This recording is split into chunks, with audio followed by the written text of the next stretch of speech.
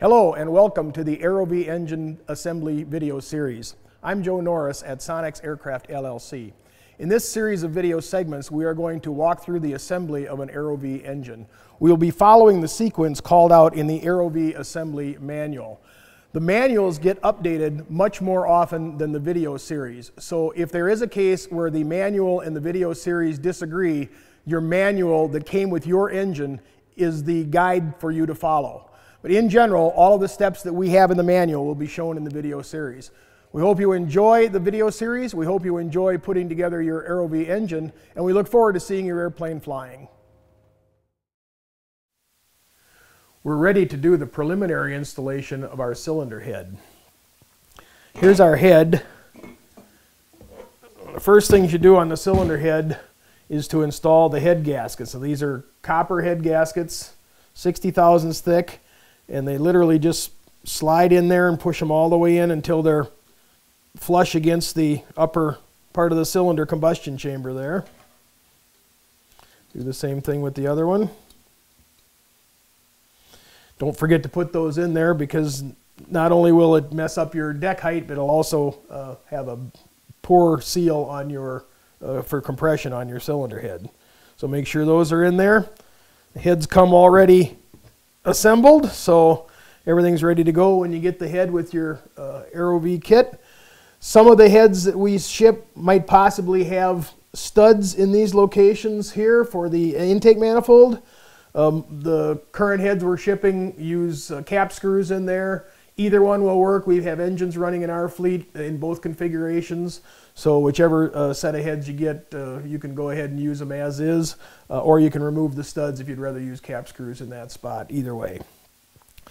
So we get ready to put our cylinder on. Another thing to make sure you remember is to put the super tin in. This is what we call the super tin. It's basically a lower baffle for cooling air, to direct the cooling air around the lower part of the cylinder. It just snaps in, so it just goes right up under here and kind of spring snaps against the cylinder hold down rods, and it stays in there all by itself. It's a real easy thing to forget. You don't want to put your cylinder heads on and then look at the bench and find your super tins laying there, so always remember to put those in there. We're also going to have push rod tubes that we're going to install. There's 4 on each side. Before we install the push rod tubes, we want to make sure to put the little gaskets on them, and little seals, or little neoprene seals or nylon, and they come in your full gasket set. Sometimes they're red, sometimes they're white. They're always this conical shape, and they just push on the end of the push rod tube, so make sure that each push rod tube has a seal on each end, and you're ready to go on that. What I usually do is I'll start my longer studs in the holes and get the cylinder head started on. Slide it on part way and just kind of support it there, and then you got to reach underneath and get the push rod tubes aligned. It takes a little bit of messing around to get them all lined up in there. An extra set of hands at this point wouldn't be a bad thing. You have a helper that you can get to help you out. Just get them temporarily lined up in there. Once you get them all lined up, you can make sure that all of your studs are lined up, and slide the head all the way in. Push rod tubes will tend to fight you a little bit. Make sure they are fully aligned.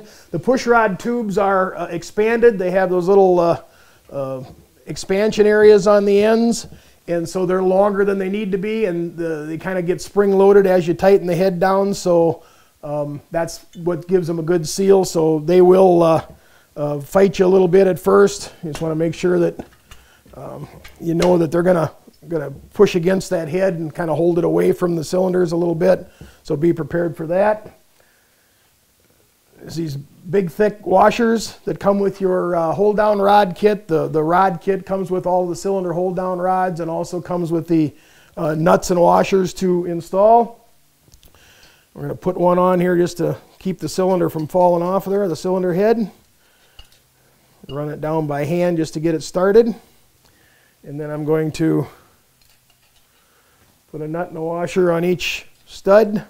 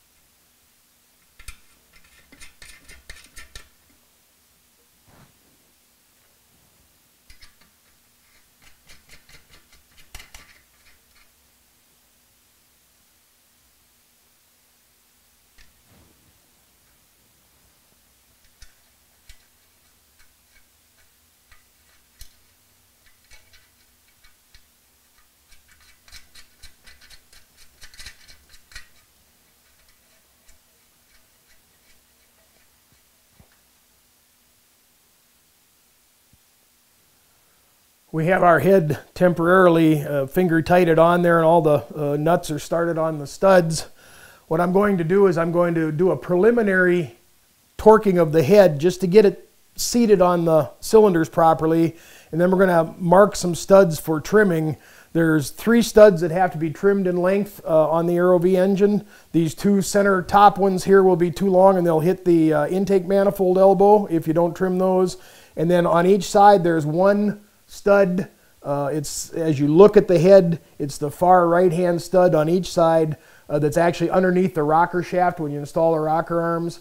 So you'll need to trim that so that it doesn't hit the rocker shaft. But we have to get the head seated on the cylinders down far enough to check and see how much trimming we have to do. So my next operation is going to be to take our torque wrench. We're going to set it to a preliminary setting of 10 pound-feet.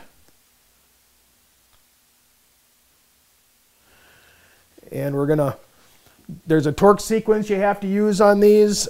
This preliminary torque, you alternate across the bottom row first and then move to the top row. So we start in the center. Just crank it down.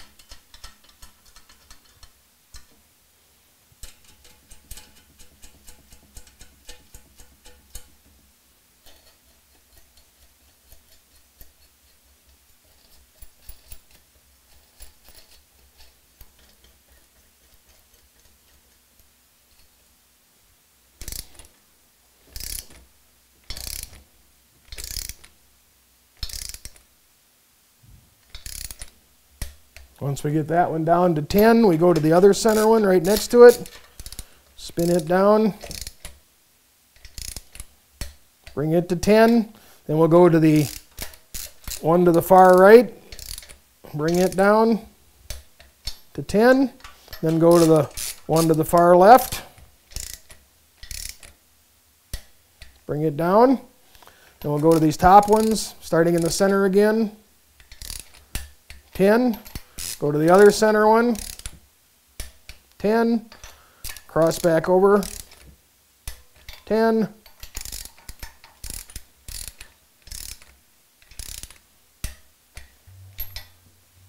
There. Now we have a preliminary torque of 10 pound-feet on all of our hold-down rods. That gives us an opportunity to check these rods that need to be trimmed and see how much we need to trim off. We can see we're going to have to take off about 1/4 of an inch off of each of those. And you can't see it on the camera, but I'm going to look in here, and looks like about the same on that one down there. So we'll end up trimming about 1/4 of an inch off of each of these and 1/4 of an inch off of this one down here. Once we do that, I'll remove the nuts. Just use the nut itself to clean those threads up for me. Then I'll go ahead and reinstall the nuts, retorque this to 10 pound-feet, and then there's a final torque setting of 18 pound-feet that we'll do in a different pattern, which I'll show you after we get our rods trimmed.